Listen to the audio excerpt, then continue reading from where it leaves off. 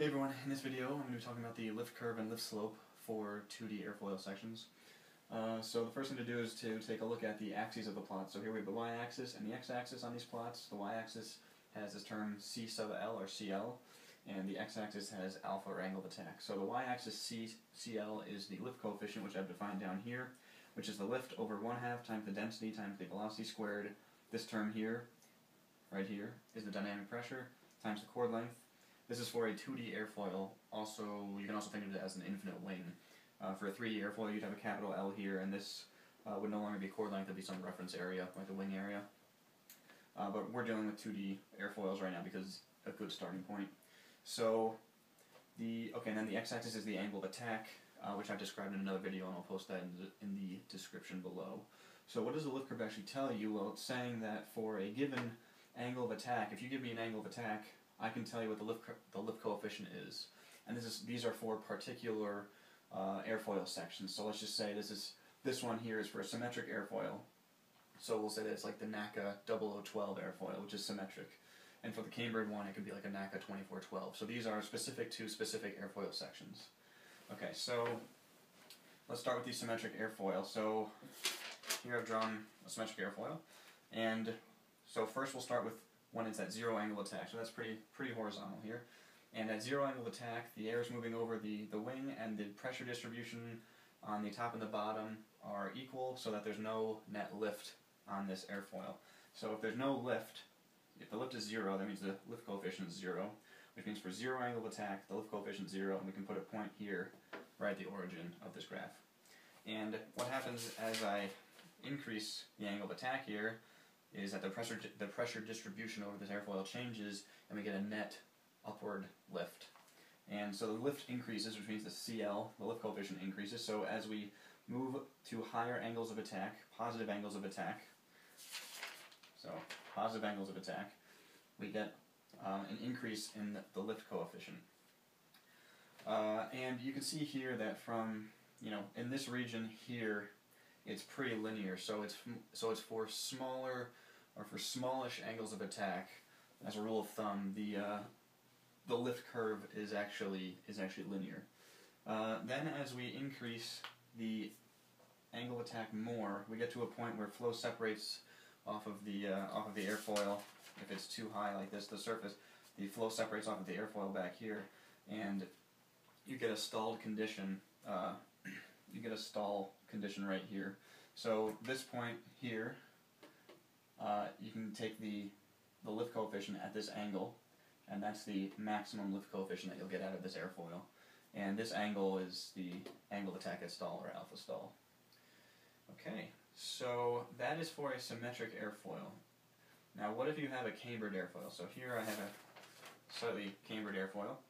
And if we do the same thing where I started at zero angle of attack, and this is pretty much zero angle of attack, if I start at zero angle of attack, there's actually a positive lift acting on this cambered airfoil. So that's why here, at an angle of attack of zero, you actually have a positive lift coefficient. So what you have to do is you have to decrease this to a negative angle of attack to get a zero lift. So if I decrease it to like here, this is exaggerated, but if I decrease the angle of attack to a negative angle of attack like this will give you a zero lift. And that's why your zero lift angle of attack will actually be negative.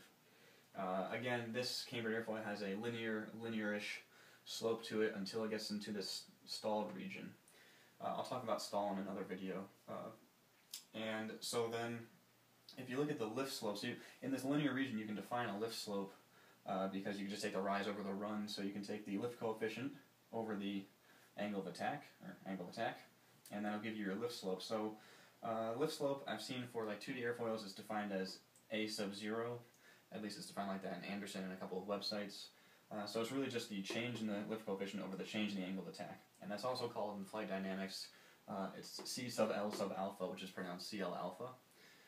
And so that gives you the lift slope. So what happens then is, for thin airfoil theory, you can approximate these graphs here. So I guess let me just start by saying that these plots were obtained by taking wind tunnel data, and this is why I said it's also an infinite wing. So in a wind tunnel, what you can do to approximate an airfoil is you take a wing that is it spans the entire width of the test section. It's a constant chord length all the way across, and that approximates a 2D airfoil. So it doesn't have these 3D effects, especially the effects at the ends, the wingtip ends. And so what they did to get these plots here, I'll post a picture or a link to a picture of an example of a NACA plot for one of the airfoils, is that so you just take the airfoil in the wind tunnel and you start at a certain angle of attack, you measure the lift, you know what the density is, the velocity, chord length, you can get the lift coefficient, and you just plot them. So these are actually points that are plotted. I just drew it as a line. So that's how you can get these plots in real life. But if you want to do a quick back-of-the-envelope calculation really quick, you can assume that the airfoil is thin. You can just use thin airfoil theory. This doesn't apply for a lot of things, but just if you make the right assumptions, you can use thin airfoil theory. And from this theory, it uses vortex sheets. It's a lot of math, a lot of fun integrals, and you end up getting circulation, capital gamma, and from that you can use the Kutta-Joukowski theorem to get the lift, and from the lift you can get the lift coefficient. And what ends up happening for thin airfoils, for a symmetric thin airfoil, you'll get that the lift coefficient is equal to 2 pi alpha.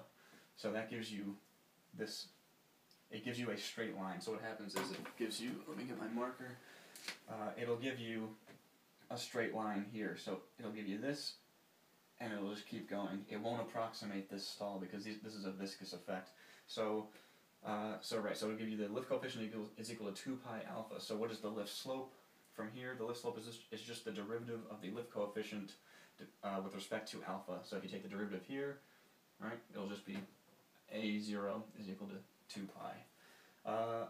One last thing is that the trailing edge and leading edge devices such as slats and flaps alter the lift curve, they'll shift it, they'll change where the stall occurs, and I'll go through those in more detail in subsequent videos. So that's a basic intro on the lift curve and lift coefficient and lift slope, so thanks for watching.